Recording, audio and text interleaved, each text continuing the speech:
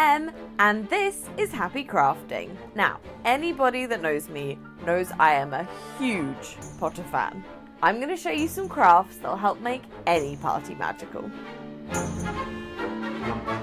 Now, one of the most iconic Harry Potter decorations are the candles in the Great Hall. But for those of us that find levitating candles a bit tricky, I've found a great Muggle method.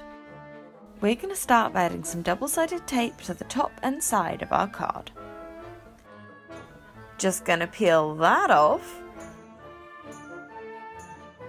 Now we're adding some invisible thread. 2 strands helps keep the candle nice and straight. Now we stick on the battery-powered tea light.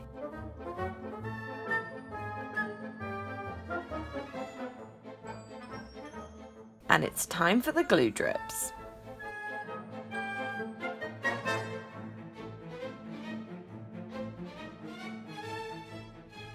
You can be super fancy and add a few additional colours, but I'm just going to paint this white.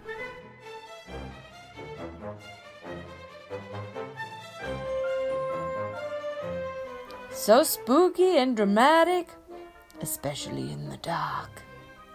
And there's a candle that's much easier to levitate. It'll really set the scene for your party. Now, treats are a party essential, but instead of serving boring Muggle muffins, we're going to make some cauldron cakes. Start by pouring chocolate over a muffin. Just going to smooth that out with a tiny palette knife and a little bit of magic. Leave that to set.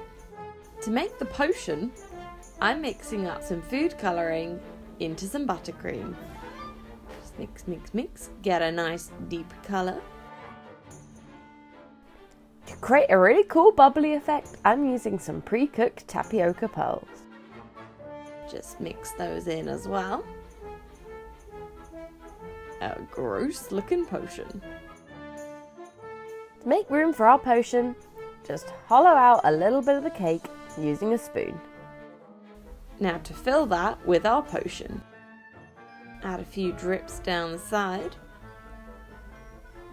and stick in a fruit leather handle.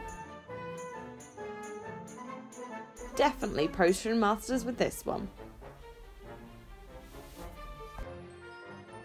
I thought a great way to start the party is to have everyone enter through platform 9 3/4. So here is a super easy way to make your own. Start by adding some brick colours to a plate.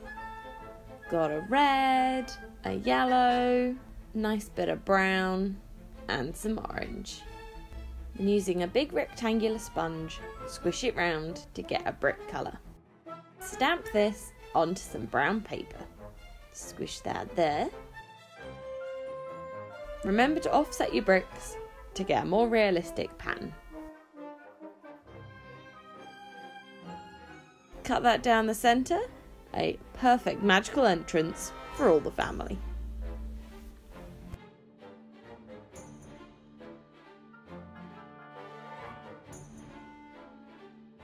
I thought it'd be great to have some potion punch for this party. And the best place for a potion is a big old cauldron. I'm going to show you how to make one of your very own. To start, we're making the feet. Gonna want some thick cardboard and zap it into this shape. Then glue on the sides.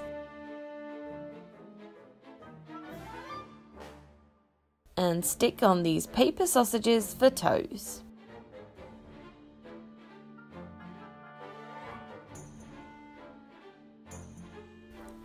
Just fold that up. A large bowl is perfect for the body of our cauldron. And we're going to use some more hot glue to stick the feet in place. Pop that there. For the handle, I'm using a curtain ring trapped in some cardboard. Stick that on. To create some texture, we're going to layer on some PVA glue and some kitchen roll.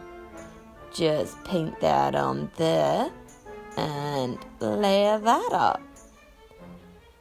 Once this is dry, time to paint it all black.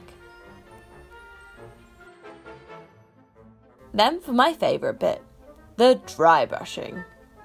So pretty. Really brings out the texture.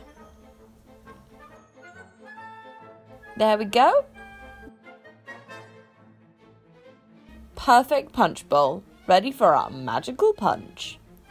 I've used some edible shimmer powder and food colouring to really give my punch that potiony feel.